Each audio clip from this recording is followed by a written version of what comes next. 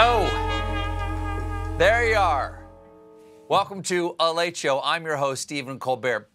Beautiful weekend in New York. Sunshine, 74 degrees, 80% chance of hope thanks to the vaccine. And I'll catch you up on all the good news in tonight's The Vaccine.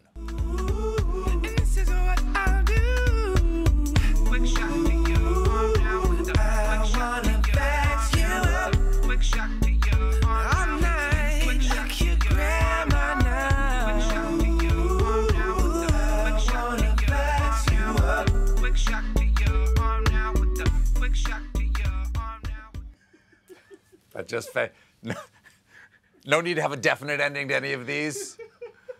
2021 has seen huge progress on COVID. President Biden's stated goal was for 70% of adults to receive at least one dose by July 4th.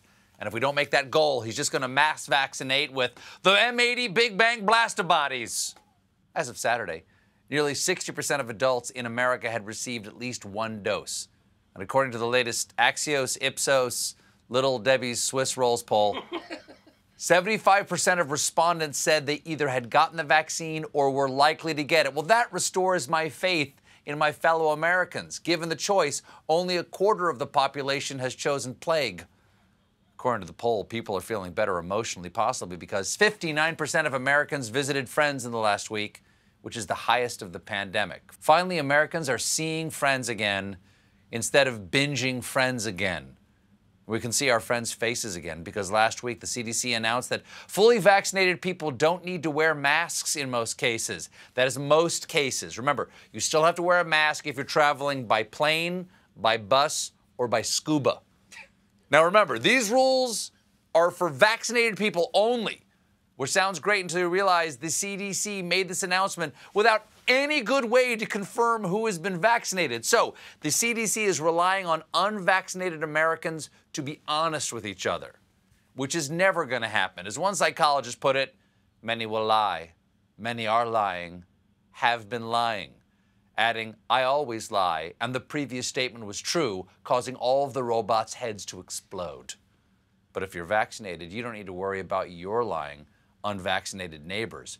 As CDC Director Rochelle Walensky explained. If you are vaccinated, we are saying you are safe, you can take off your mask, and you are not at risk of severe disease or hospitalization from COVID-19. If you are not vaccinated, you are not safe. Please go get vaccinated or continue to wear your mask. What we are really asking the American people to do is to be honest with themselves and to not remove their masks until they are safe. Okay. The only thing Americans need to stay safe is to be honest with themselves. We are doomed. Do you know what the serving size of Oreos is? It's not sleeve, and pumping cheese is not exercise. With things starting to get back to normal, I was struck by this headline. Hugs are coming back. Not everyone is thrilled. For instance, everyone who works for Governor Cuomo.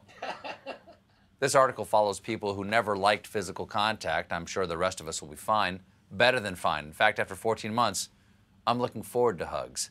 This is A Late Show's moment of human contact. Ew, cooties! Welcome to The Late Show's moment of human contact. I'm now going to hug my stage manager, Mark. Mark, do you mind? Is this okay? Bring it in here. Okay? There you go, buddy. There you go. Go. What? Do you think there was going to be a joke? You, we love each other. There you go. What do we do now? Do we exchange insurance information? I'm not sure. I haven't done. Never mind. Okay.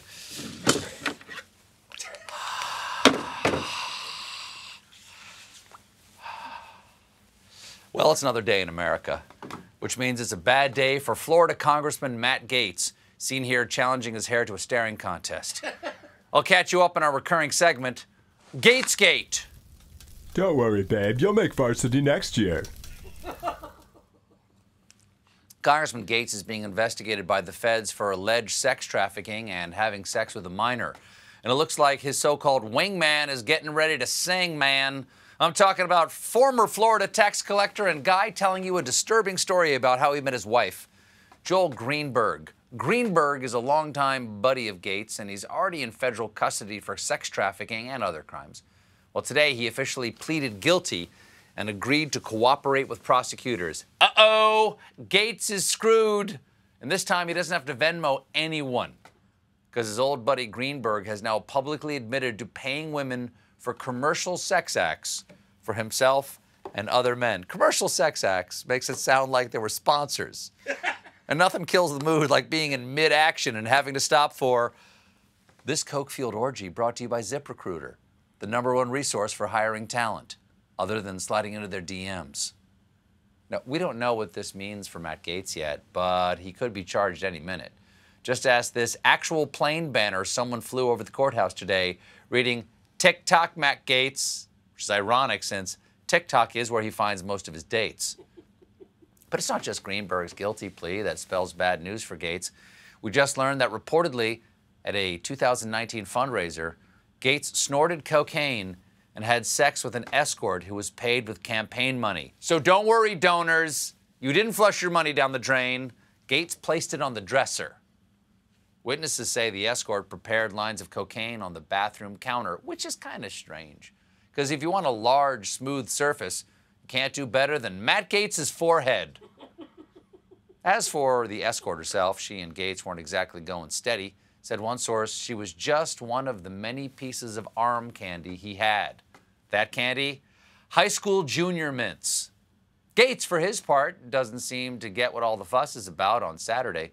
He told a crowd of Republican activists, "I'm being falsely accused of exchanging money for naughty favors." Naughty favors? Spoken like a man who doesn't really grasp the severity of having sex with a minor. That's like Jeffrey Dahmer calling his cannibalism a oops-a-nibble. Gaetz then explained that he's not the one doing the money for bad stuff, saying Congress has reinstituted a process that legalizes the corrupt act of exchanging money for favors through earmarks, and everybody knows that's the corruption. Does everyone know that, Matt? Your date might not, depending on how she's doing in social studies. Okay, enough Gaetzgate. Let's turn to a completely different story. Gaetzgate! Yo, Bill, hear you're single now. You should come to my party at Claire's. We recently learned that Bill Gaetz and his wife Melinda are filing for divorce. This may have huge impacts on their joint philanthropic venture, the Bill and Melinda Gates Foundation, but I want to reassure you that there will be no impact on my charitable organization, the Stephen and Melinda Gates Foundation. Please continue to give generously. We are just months away from finding a cause. We just learned that long before their split, Bill Gaetz had a reputation for questionable behavior. Yeah, we all remember the Zune. But there are some troubling details, including that on at least a few occasions, Gaetz pursued women who worked for him at Microsoft and at their foundation. That is bold to pursue an affair at an office literally named after your marriage. Baby, don't even think about Melinda.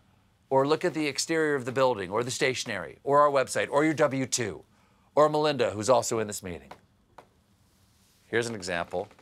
In 2006, Gaetz attended an employee presentation, left the meeting, and immediately emailed the woman to ask her out to dinner, saying, "If this makes you uncomfortable, pretend it never happened." Of course, pretend it never happened was also the motto for Windows Vista. Now, that behavior is sketchy, but it's not shocking. After all, one look at him and you know this man is an untamable sex machine. But like the majority of troubled marriages, the #1 source of conflict was hanging out with Jeffrey Epstein, because we're now learning that Gaetz met Epstein dozens of times starting in 2011 and continuing through 2014. That's after Epstein's sex crimes were known to the public, although maybe Gaetz didn't know anything about Epstein because he looked him up on Bing. Even more disturbing, sources say Epstein gave Bill Gaetz advice on how to end a toxic marriage. Of course, the most foolproof advice to end any marriage: spend time with me, Jeffrey Epstein. This just in. Is this just in? Because it says this just in. It's true.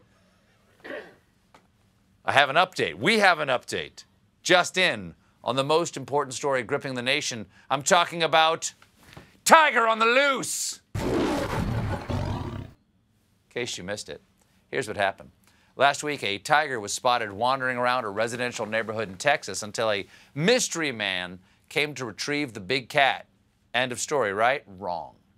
Because we then found out that guy was Victor Hugo Cuevas, a murder suspect out on bond who was then rearrested for having the tiger, but the tiger's whereabouts were still not known. And you know things are messed up when the most understandable part of a news story are the words murder suspect. Then things got weirder in the story, which I remind you is not taking place in Florida. After being arrested, Cuevas insisted that he was not the tiger's owner. Smart. Never buy a tiger. Always lease. Those things start depreciating the minute they walk off the lot and maul a Cub Scout troop. But there is good news, because this weekend, the missing tiger was turned into authorities. Which brings us to Tiger on the Loose! Tiger Found Edition. Turns out the alleged murderer/tiger smuggler was maybe not the most honest guy, because he knew all along where it was. He left the tiger with his wife, Gia. Okay, that's a good wife. She took a vow, till death do you part, which may be very soon if your husband asks you to hide his tiger. Now, if you're concerned that a bloodthirsty apex predator was lurking around a suburban neighborhood, don't. According to police, the tiger was passed around a little bit, but ultimately, Gia knew where the tiger was at all times. That is reassuring. Hey, I know your intestines are kind of scattered around the room right now, but don't worry. Gia knows where the tiger is at all times. Right now, he's noshing on your feet. Oh, we've got a great show for you tonight. My guests are Cindy McCain and Pose star MJ Rodriguez. But when we come back, the kids are fighting, and they're using a word I don't understand. Stick around.